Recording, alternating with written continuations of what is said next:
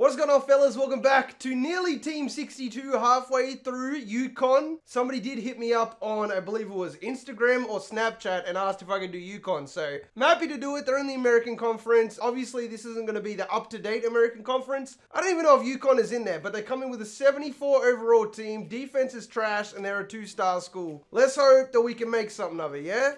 Track record doesn't look too good, but I'm sure we can do something. So as far as I'm concerned, we're gonna need everything. That's what typically happens when you rock with the 2-star schools. Let's take this receiver, 14% lock. I mean, I'm gonna grab the people that are like very high 60s, anywhere in the 70s, but I don't think we're gonna get many people, to be honest. This is surprisingly good. We got Trey Neely, who's interested, 76 overall at outside linebacker and 71 defensive end. That is not bad at all for a 2-star school. I'll take that defensive end. That's 70 overall. I don't know if we're gonna get these guys. I highly doubt it, but we're gonna go after him, you know? All right. 5-star athlete. Oh my goodness. Look at all the 4-star players we got. This is crazy. I'm taking all of these people, man. Running back that runs a 440. We got enough receivers though. Okay, he's trash. Okay, come on, let's pick this up a little bit. Ben Sutton is a complete and utter bust. Looks like we're gonna need a quarterback. All right, we're 2-4, so we're not really doing that well, to be honest. But let's get an update on recruiting. Lead. Looking like we have majority of these people in the bag, if not all of them. I do not want Jerry Wallace or Trevor Hooper. Actually, I'll take the offensive lineman. I'm just not going to be putting very much effort into him, like at all. All right, looks like we signed a lot of pretty decent people. Not what I would have expected. I don't know about the quarterback situation. And we finished 2-10. Imagine finishing 2-10, mate. That's disgusting. Are we going to get fired? Wow, man. You better drop expectations from 7 if we're 2-10. I don't know what you expect from me, to be honest. Oh, man. I don't know what we're going to do. Our wide receiver left. Come on, transfer request, please. Hey, we got a 74 overall cornerback. I'll take it. That's actually a big boy pickup. I was thinking more like 57 overall. Okay, where are we going to allocate these points? We have a 5,000 lead on this guy. All right, I'm interested to see how this class goes. Even though we're 2-10, I feel like the class we just got is pretty damn good. Just thinking top 25? 32nd! And we dropped down to a 1-star. We got 0 5-stars, 5 4-stars though. I think the 3-star players we got were really good though. Like a high 70s. We only need a few positions and we've only done 1 year. The whole defense is done apart from safeties. On the offense, we need a couple of offensive linemen, tight end, quarterback, and wide receiver. All right, everybody has their 700. I mean, fingers crossed, mate. 4-star quarterback, I'm gonna take it. Michael Moore, brother of Matt Moore, potentially. This guy's 6'5" and runs a 4.4. I think we could use him on our team. 79 overall, I'll take it. Michael Moore, he's pretty decent himself. So we come in this year, C, and C+. I think we might be even worse than we were last year. As long as we don't get fired, we're going to be fine. We lost 20-63 against an unranked UCF. Looks like we got Harry Taylor, Harry Potter. He's a running back. We don't need a running back. And we got Derek Moore. Ooh, we're 2-3 though. So we've already tied our win-loss from last year. It can't go any worse than that, right? We're only a 1-star school. How can you expect us to win 7 games, mate? All right, we got the quarterback, wide receiver. We don't need the cornerback, but why not pick him up anyway? Offensive lineman. And we're 2-6, man. So we might very well have a back-to-back 2-10 season. Harry Taylor was the 7th best person in the class. I find that hard to believe. There is just nothing that I want at all. This guy runs a 4.38, but that's great. But we don't have a tight end. Tight end and offensive lineman is literally the last thing that we need. And there are no tight ends. Absolutely none. And I don't think there's any offensive linemen either. So it feels bad, man. 4 games left. We have Memphis, Temple, rank 4 Houston, and Cincy. So that's probably another 2-10 season. 48-27. All right, we're probably gonna get fired. Ah, yes. We got another quarterback, and we got the strong safety situation sorted, mate. And we go 2-10. Haha, we got fired.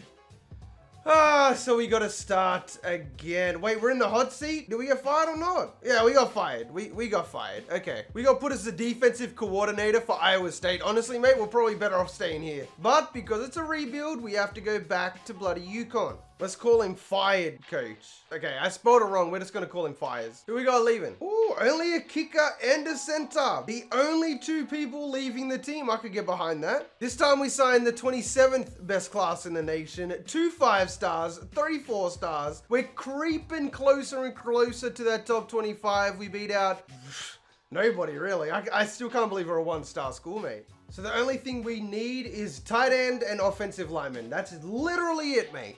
Ah, there we go. B- defense, C+.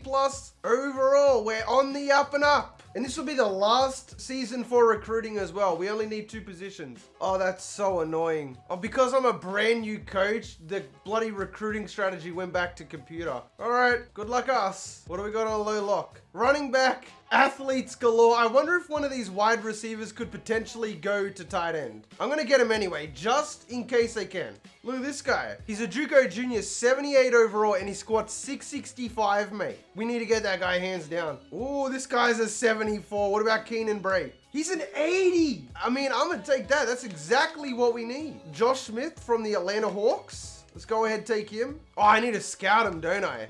This is kind of pointless. Please be good. Okay, 69. Not really helping us. And you're a 78. Josh Smith is the GOAT. This guy's an 80. Oh my goodness, he's a lockdown corner. This 5'11" wide receiver looks like an absolute animal as well. Wow, look at that.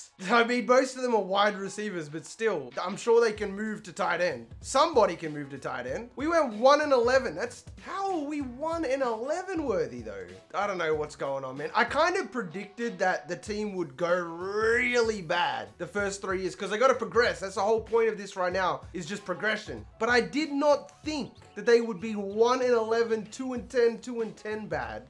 What the hell? This is actually crazy. We got fired twice in the same build. I mean, I understand why, but for real?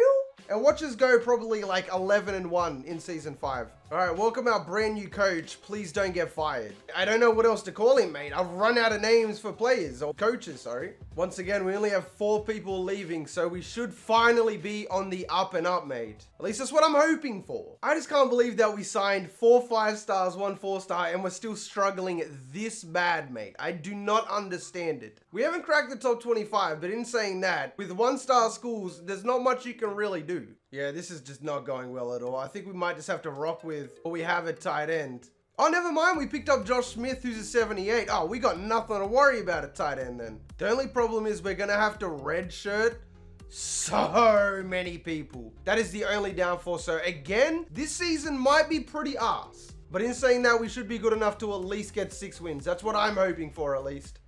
I'm gonna go ahead and let the computer take care of season 4, mate. There's no reason for us to do it. We've pretty much already got the team sorted out. All right, no doubt about it. We're gonna be pretty bad this year as well because we do have a lot of people to redshirt. 1, 2... I mean, look at this list. It just goes on for ages, mate. So that means that 10 of our starters will not be playing this year. 10 of them, mate.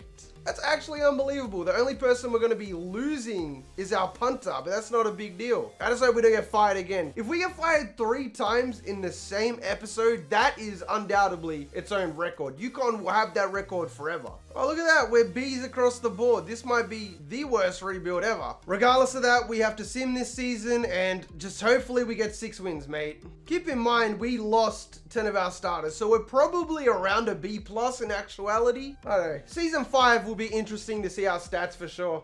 All right, mister, please don't get fired. How'd you do in season 4? You signed a lot of punters. That's good. But 5 and 7 progression. I don't think we're going to be able to make the natty even if we do go undefeated, purely because we're a 1-star school. 2-star at best, but I highly doubt we make 2-star. I don't think the game is programmed to let 1-star schools into the natty. So, and that's even if we go undefeated, mate. We haven't even broken 500 yet. All right, we just hit our quota of 5 wins. I highly doubt that means we're up to a 2-star. Players leaving. Just a punter. GG. Yeah, just like I thought, we're still a one-star school, which does not bode well for us. I think it's essentially impossible to make a natty now. I don't think this is a 99 overall team, not even close, mate. I definitely think we can go undefeated in the American Conference. We are going to need some luck, though. I genuinely think that Connecticut Huskies are cursed in this game, just like Tennessee was. 99 overall team going 5-7. It's just the way it goes sometimes. But I literally can't tell if it's the team is literally cursed or this is just incredibly bad RNG with us losing to teams that we shouldn't lose to. So in season 5, we are A+, and A, mate. This is the biggest increase we've probably ever had. 95 overall, 97 offense, 95 defense. We were barely 80 last year. That...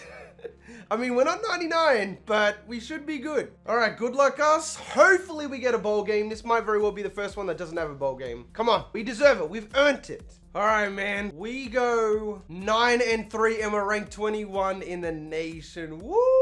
Okay. It's crazy that we're ranked. Like, not only are we a one-star school, we've lost 3 games and we're ranked 21. I don't know how that works. I don't think we have a conference championship in the American. I don't know. Let me take a sip of my pitcher. No, we don't have a conference championship. We got Toledo.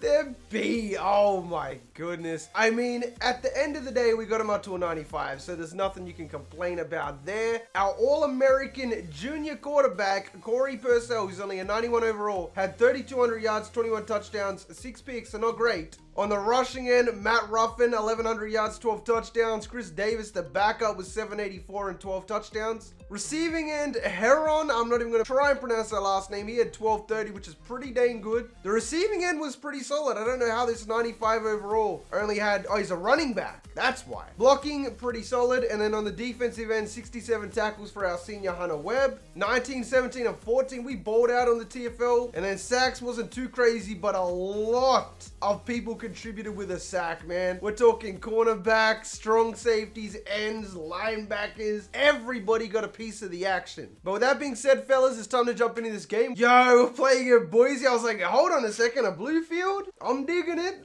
Like, we are so much better than Toledo that this is like a regular season game. And look at that. Toledo is actually competing with us right now. There we go. Touchdown. 6,000 offensive yard season. We should be blowing these guys out though, man. How are we struggling so much with Toledo? No offense. I'm just saying. They're really out here fighting with us. Like, literally, our defense must be so bad. We keep giving them the ball back, and then Toledo goes and takes a massive lead. Wow, I'm going to have to jump in.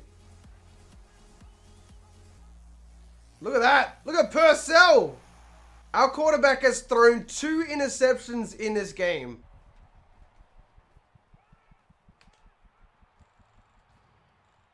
He dropped it. He actually dropped that.